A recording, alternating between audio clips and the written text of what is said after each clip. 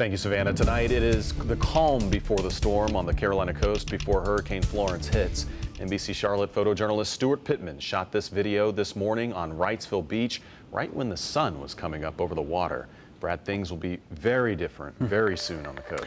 Yeah, especially in those areas between Wilmington and areas up towards Carteret County there around Morehead City, Atlantic Beach, North Carolina. Tonight we've had some scattered showers across the area. Now these showers not associated with Florence tonight, but it's important to keep an eye on these showers the next couple of days because they will likely add to the problem. If they help saturate the soil ahead of time as the rains from Florence move in, that could make the flooding threat actually increase as it gets closer. Now tonight I was watching the hurricane hunters do their pass through the storm tonight, and we told you earlier that the pressure came up a little bit, but that was an indication of an eye wall replacement cycle. What happens in these very strong hurricanes, one eye wall shrinks down and a new one forms. That's why it's very difficult for even intense hurricanes to maintain their strength. They go through this cycle quite a bit where they kind of ebb and flow, and tonight we've seen that, where we've seen it weaken temporarily, but it's likely going to re-strengthen tomorrow, and we're starting to see that new eye wall kind of take over. Notice how the brighter colors, the dark blacks and the whites, which are indicating cold cloud tops, went away for a while, but now they're coming back and they're wrapping around the center of circulation there. You could see a very healthy looking storm now. There was a little bit of a push on the right side there, but that's gone away. There is good news though, at least for the western Carolinas. We're starting to see that little bit of a northwesterly movement. The further north this gets before it approaches the coast, the more likely it's going to move further to our east, and that's bad news for eastern North Carolina in the Outer Banks, but better news for the Charlotte area. So these are my updated graphics for the rainfall totals, and I think I'm still underestimating the amount of rain here. This is pretty conservative, but it's really kind of uncertain on where the actual track will go. 2 to 4 inches back in here, 4 to 8. I'll show you an actual rainfall forecast in a minute, but this area in extreme rainfall, we could see a 200-year rainfall event. That's almost 15 inches of rain in just 4 to 5 days. The winds, the strongest, are shifting to the east more. At landfall areas in eastern North Carolina, we'll see extreme catastrophic winds. It will destroy a lot of homes in that part of the state. For us, we're still going to see windy conditions, but we're looking at more the 30 to 40 mile per hour range.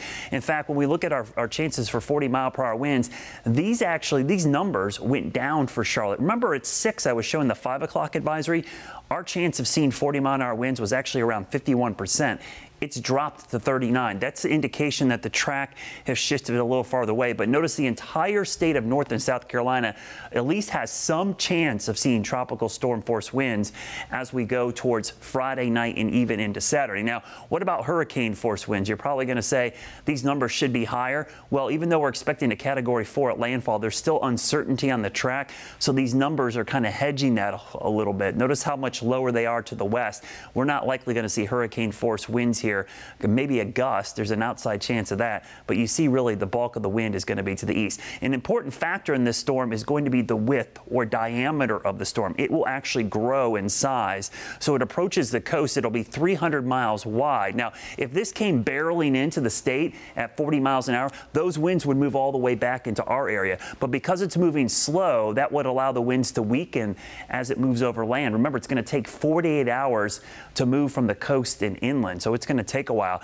I told you I'd show you some of these rainfall totals. These are unbelievable, 8 to 15, and that could be underdone. But notice how close we are to the heavy rain. That's why we can't let our guard down in Charlotte, because this track starts shifting back to the west, or the system drifts this way after landfall, we could be more in that 4 to 8 inch range, especially our eastern counties.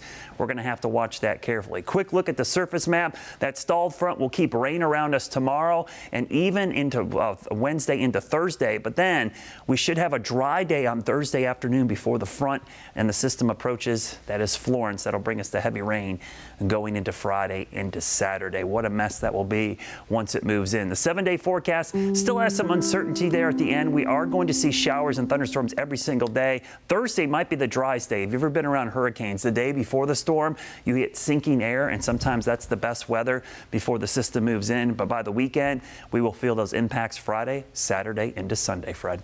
Okay, thank you, Brad.